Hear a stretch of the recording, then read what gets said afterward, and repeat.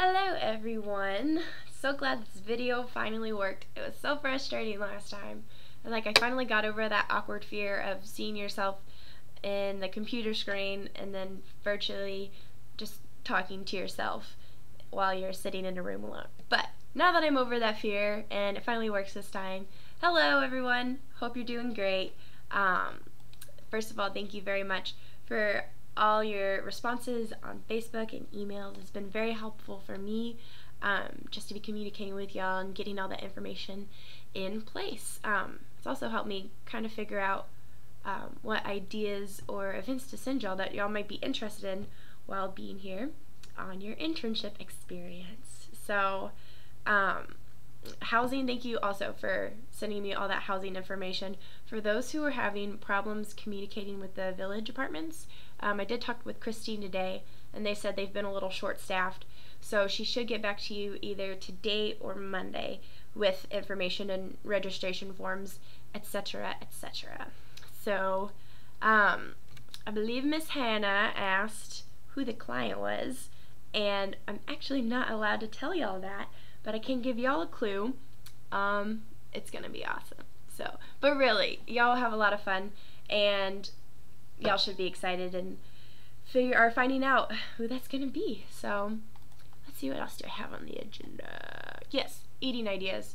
I suggest, so you don't have to eat out 3 times a day, maybe going to Walmart or Super Saver here and just getting food for your apartments, because you'll all have refrigerators and microwaves and stuff, and so you could probably just eat breakfast is pretty easy to make in your apartment, obviously, so make that before you come here. And then we have a kitchen, so you can either eat in or go out to eat downtown, and I have attached a PDF, and I'll put it on the Facebook site too, of places you can eat downtown. And what's cool about the PDF, if you click on the links, it'll either go to their website or to Google Maps, and it'll show you where it is.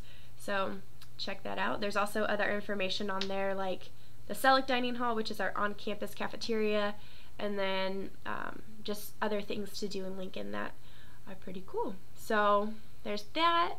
And for apparel purposes, if y'all are wondering, I guess, how to dress here, it's pretty diverse. Obviously you don't want to show up in torn jeans and flip-flops, but you know, you could be your classy self. But last year girls wore heels or flats and nice jeans or nice pants and a nice top. And then guys did khakis and button-down shirts or polos.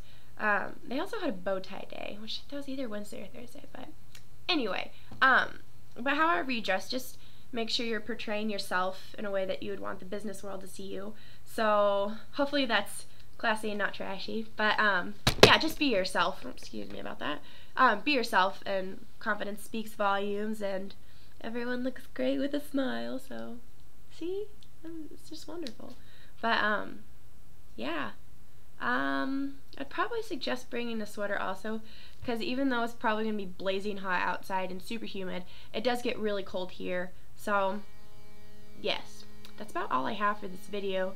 Sorry, it was a lot longer than I thought it was going to be, so I didn't have time to go over all the fun adventures that y'all could have here, but I will post those on the email and on the Facebook group. There's stuff like concert series and different trails and different, not marathon, oh yeah, marathons and 5K runs and stuff like that. Farmers market, so things that y'all had suggested that you like to do in the summer. But okay, you guys are awesome. Thank you for watching, and if you have any other questions, you know who to ask, and I hope you're having a great day, and I will talk to y'all soon. Bye.